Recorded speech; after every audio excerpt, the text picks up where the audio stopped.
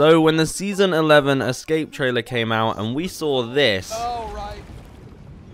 Okay, that's... wow. The dark side of the Apex Legends community were thinking, maybe we're going to see bikini skins since it's a tropical, summer, beach-themed season. And we all knew it was only a matter of time before some talented person, nonetheless, just created their own. So here you go, guys. This has gone way too far. Let me know what you think. Could this be a skin in the future? Maybe for Apex Legends Mobile to get more people to play the game? Who knows? Also, the person who made this said they were doing Gibraltar next, so subscribe if you want to see that, I guess.